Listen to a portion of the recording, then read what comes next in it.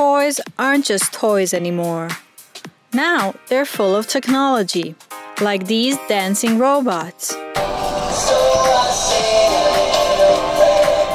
Or drones in all sorts of strange shapes. Or these footballing bots.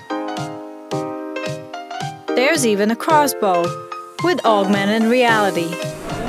There is a sensor inside and top and the bottom.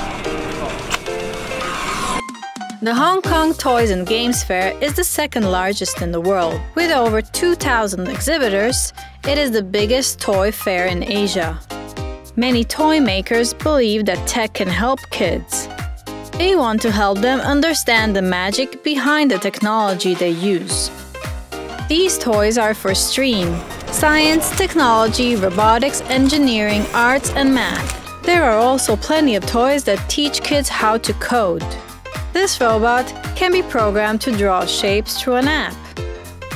So RT is a robot that it uses lines and teaches kids using simple markers. You insert it here, and using the connection between Wi-Fi connected to the robot, a simple interface, the kids can learn coding.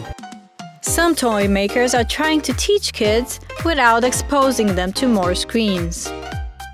These educational toys attracted plenty of attention from parents. But will they excite kids?